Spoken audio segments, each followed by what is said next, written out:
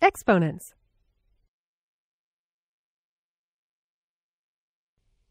You've learned in the past that multiplication is a way of representing repeated addition.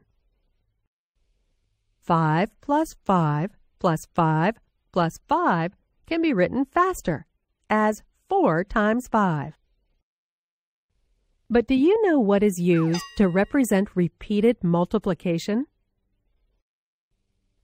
5 times 5 times 5 times 5 can be written faster as 5 to the power of 4, or 5 to the fourth power.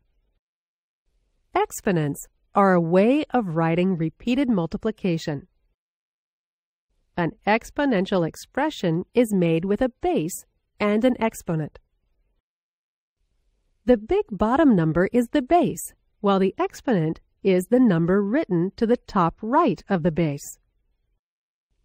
The base is the number that is multiplied, and the exponent is the number of times you multiply the base by itself. Take the expression 2 to the power of 5. The base is 2. The exponent is 5. So we must multiply 2 by itself 5 times. 2 times 2 times 2 times 2 times 2.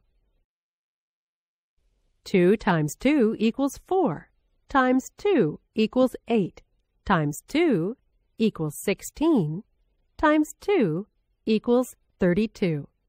The result is 32.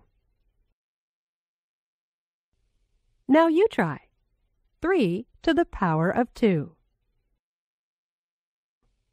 Be careful, the answer is not 6.